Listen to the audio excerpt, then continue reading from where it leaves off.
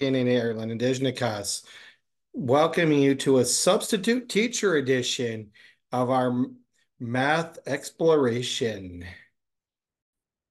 Today, we will be looking at different types of quadrilaterals. And yes, I am still watching you. So those of you in the back, make sure you're paying attention. Yes, Billy Joe, if you're present today, you'll see more videos of me. And again, a chimigwech to Mr. Sprague and Miss Schuyler for holding down the fort while I have stepped out today. But I'm going to lead off today with a video from Khan Academy on the topic, and then we'll go through the worksheet that you'll be doing. Quadrilateral. Be as specific as possible with the given data. So it clearly is a quadrilateral. We have four sides here. And we see that we have two pairs of parallel sides, or we could also say there are two pairs of congruent sides here as well. This side is parallel and congruent to this side. This side is parallel and congruent to that side. So we're dealing with a parallelogram. Let's do more of these. So here it looks like a same type of scenario that we just saw in the last one. We have two pairs of parallel and congruent sides, but all the sides aren't equal to each other. If they're all equal to each other, we'd be dealing with a rhombus. But here they're not all equal to each other. This side is congruent to the side opposite. This side is congruent to the side opposite. That's another parallelogram. Now this is interesting. We have two pairs of sides that are parallel to each other, but now all of the sides have an equal length. So this would be a parallelogram, and it is a parallelogram, but they're saying to be as specific as possible with the given data. So saying it's a rhombus would be more specific than saying it's a parallelogram. This does satisfy the constraints for being a parallelogram, but saying it's a rhombus tells us even more. Not every parallelogram is a rhombus, but every rhombus is a parallelogram. Here, they have the sides are parallel to the side opposite, and all the sides are equal. Let's do a few more of these. What is the type of this quadrilateral? Be as specific as possible with the given data.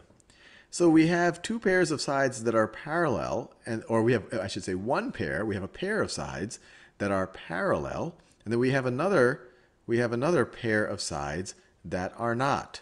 So this is a trapezoid. But then they have two choices here. They have trapezoid and isosceles trapezoid. Now, an isosceles trapezoid is a trapezoid where the two non-parallel sides have the same length. Just like an isosceles triangle, you have two sides have the same length. Well, we can see these two non-parallel sides do not have the same length. So this is not an isosceles trapezoid. If they did have the same length, then we would pick that because that would be more specific than just trapezoid. But this case right over here, this is just a trapezoid. Let's do one more of these. What is the type of this quadrilateral? Well, we could say it's a parallelogram because all of the sides are parallel, but if we wanted to be more specific, you could also see that all the sides are the same. So you could say it's a rhombus, but you could get even more specific than that. You notice that all of the sides are intersecting at right angles. So this is, if we wanted to be as specific as possible, this is a square. Let me check the answer. Got it right. So some of the things you may have noticed there is amongst our friends here, and let's make this a little larger for you. A square and a rhombus are very much related because of this fact that all four sides are the same length. And when we talk about the same, we use the word congruent. Um, a rectangle and a parallelogram are very much related. The difference is with a square and a rectangle that all the angles are 90 degrees. These are right angles. So they run perpendicular to each other.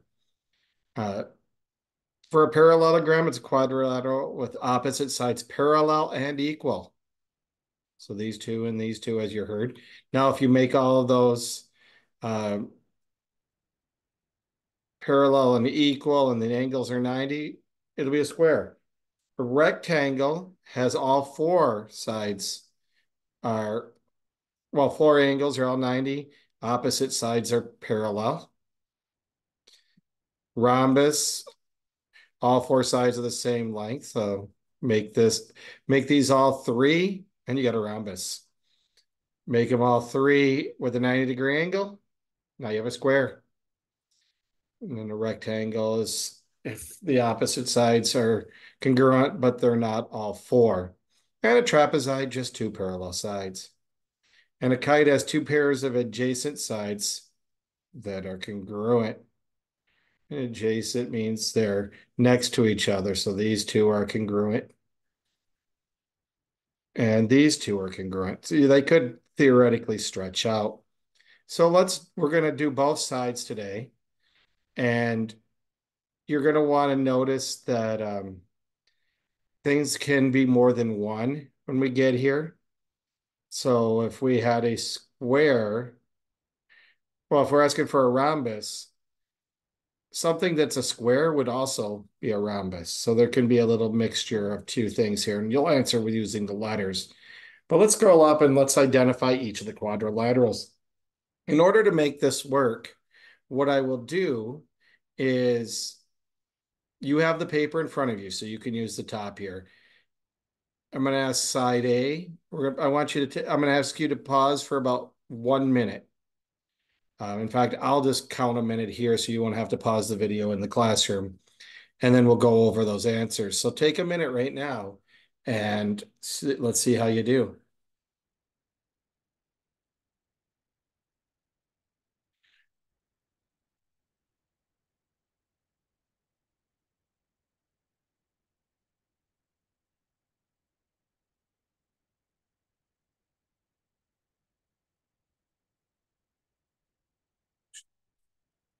Well, on this.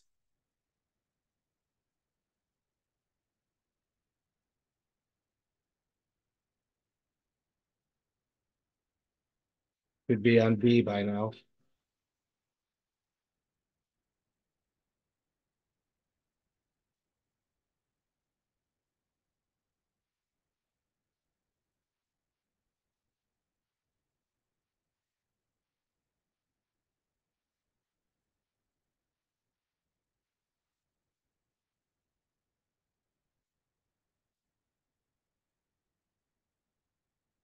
All right. Hopefully you could hear that music, the Jeopardy theme music in the background here.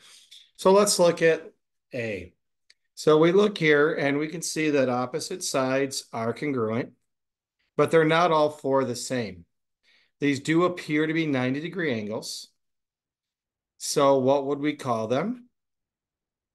If you said a rectangle, you are correct.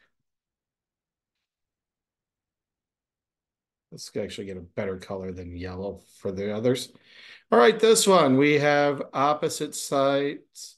Here are parallel. These two are not. So when we only have exactly one pair of parallel lines, we can rule everything out but a trapezoid. It's the one that looks funky, to be honest here. Yes, funky is a technical term. All right, now C would be a little tougher. Without a ruler, you can't be 100% sure. But for this one, let's assume that all four lengths are the same. They're not 90-degree angles. So if all four sides are the same, the opposite sides are parallel, but not 90-degree angles, we have our friend the rhombus. So hopefully you did well in here. If you wrote parallelogram on this one, I take that. Let me exit there here. Just because it does look similar, as does the rhombus. All right, so let me clear that screen there for you. Let's take a moment to look at the backside, that side you're going to do. You can see the letters. So if they ask you which figure is a rectangle, remember too, is a square not also a rectangle? Dun, dun, dun. Yes, yes, it is. So when you ask for what's a rectangle, you're going to need basically everything that has opposite sides parallel and congruent with 90-degree angles. And there may be more than one. In fact, I'm going to tell you there is. So you write down the letter for every one that you believe is a rectangle. So you can see they're labeled A through M. Just write A, B, C, whatever it is. If there's if the answer happened to be A, B, F, L, and G, then you'd write all of those.